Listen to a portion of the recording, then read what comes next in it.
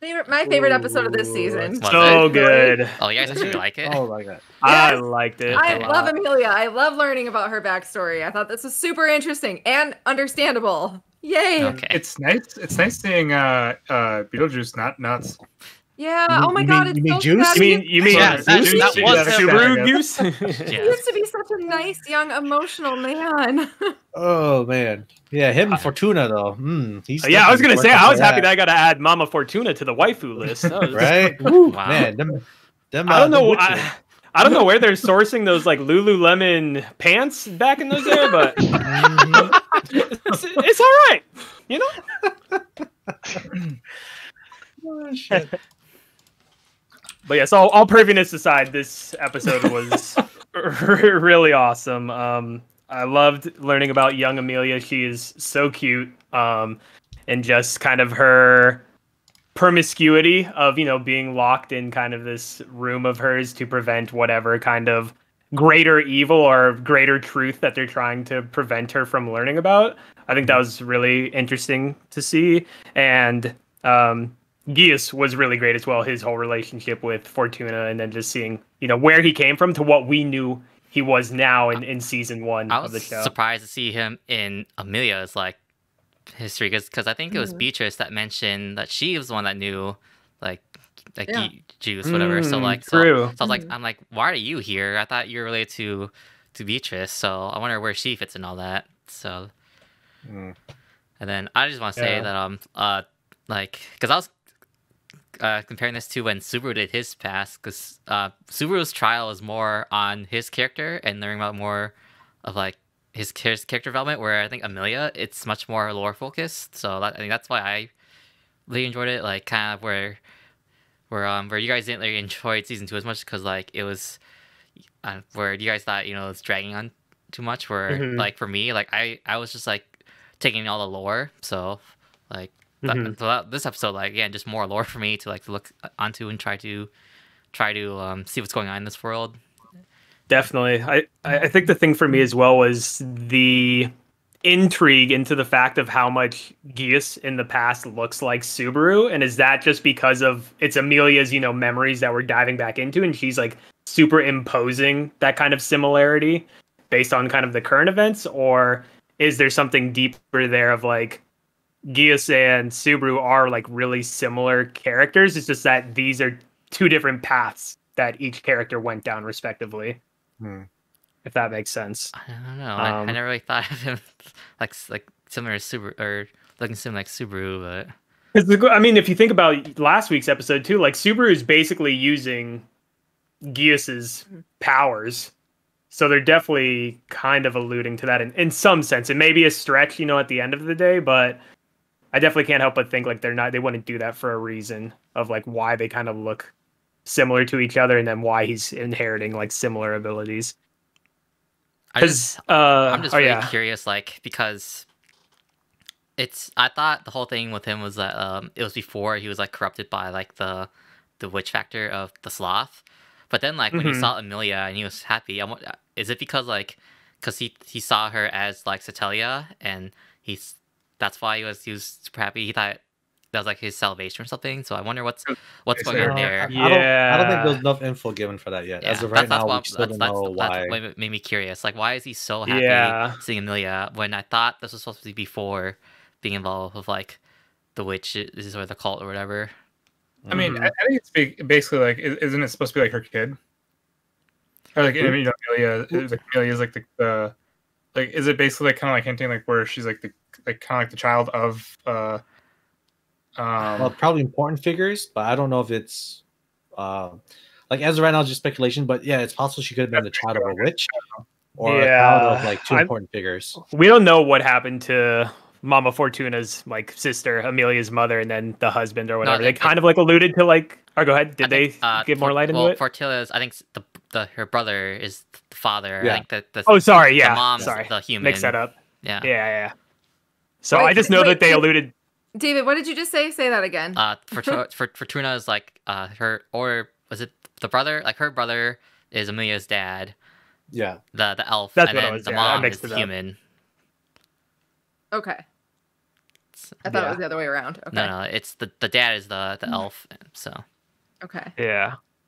So it's kind of just interesting to know like how Gias's group came together with Fortuna's group and kind of what relationships to the brother that they had that Yeah. they're, you know, kind of tasked with bringing them these resources from the outside world. Because I think even Gias said it like, you know, he kind of keeps them updated on like what kind of state the outside world is in while Well- they're kind of in their, you know, la la land, like elf life. I wonder like if they're already like involved with, like the witches cult because they're already wearing all the clothes and then they Yeah. say Leave, like right? they're just saying, "Oh, I'm sorry we have to do this to you," like keeping you in this forest. So it's like Yeah, it's the cage of sorts yeah, as well. so like we need more details on that, Oh man, but how do you guys feel about the Archbishop popping up? dude. Like Ooh, Man, when he said that he was was, so when he said he was good. Greed, I was like, "Oh my god!" Like Was that the same guy from the very beginning of? Yes. first yeah. Strike? Okay. He showed up with Gluttony, the other Wait, Yeah. archbishop. Did he look different this time somehow, or am I, I just didn't recognize I misremembering? him, mean, but he is Pretty younger, similar, I so- think. So maybe what, because he was okay, younger. I didn't know It he is was in the past, yeah. Did he die? I at the thought they beginning of looked. this? No, Did- no, he didn't die. No, He he didn't didn't die. Okay. I think they looked the same because that's why I was confused when they, you know, in Amelia's memory flashback, he looked exactly like he did in the beginning of the season. And I'm like, Oh no, Amelia didn't see him. Only Rem. Subaru and Rem. oh, saw you're them. right, you're right, yeah, you're right. Okay, I didn't realize like the one in the very beginning. I didn't realize he was the Archbishop of Greed. Okay, because Mhm. so I'm wondering how Amelia's gonna react then in front of like. Well, actually, I don't know if she knows that Ket knows the Witch of Greed. Then so there's that. But it's like Yeah. like this whole season, like it's all about like the Greed like faction and like their group. So like Mhm. so I guess if he is the Greed, like, well, how are they gonna deal with him then going forward? Because, like, it's all related to Echidna, but it sounds like Echidna's trying to help out like Subaru and his group. So I'm really interested to see how that's gonna turn out. Yeah, we're gonna definitely need a couple episodes to see how it plays out because it could definitely go either way. Mhm. But What do Yeah, I you don't guys think is behind that door in the forest that Amelia came across due to the I spirits? don't know. The rabbits. The portal back to Subaru's normal world. Yeah, the portal to the real world. Or if it's like some witch domain that they're. I don't know. I wonder I have no I idea. wonder if it's like wonder related if to it's Amelia's Celia. parents. Because wasn't when Subaru visited Echidna's realm, wasn't there a door as well of sorts that they had? Or was that It's just something the. that somebody pulled out, but I think it Was was that like the girl that's something- in like the torture Yeah, yeah, chamber yeah. and then she Yeah. pulled some like door thing Yeah. out? I couldn't Yeah. remember if it was kind of similar looking or not. I may just be misremembering, but I don't remember that at all. definitely seems witch related for sure. Yeah, I want to say it was probably it's probably like Amelia's parents. Like the reason why they're locked up and watch Yeah. Jesus steal is because of her parents, right? That's why there's such a big mystery behind it.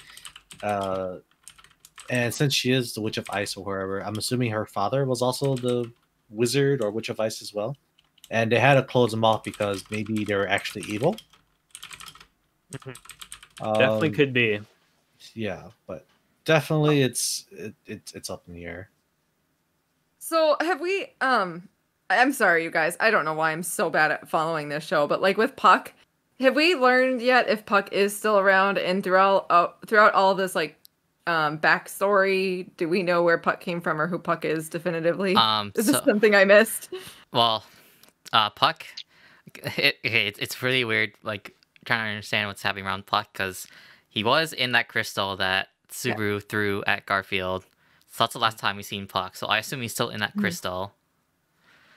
Where he came from, I don't know exact origins. I just know that in the OVA, he was with Amelia when she woke up from like her frozen ice statue. So Are the spirits that Amelia was interacting with as a child, were those not like related to Puck in a don't way? I kind of want Well, to say no. No. I don't know.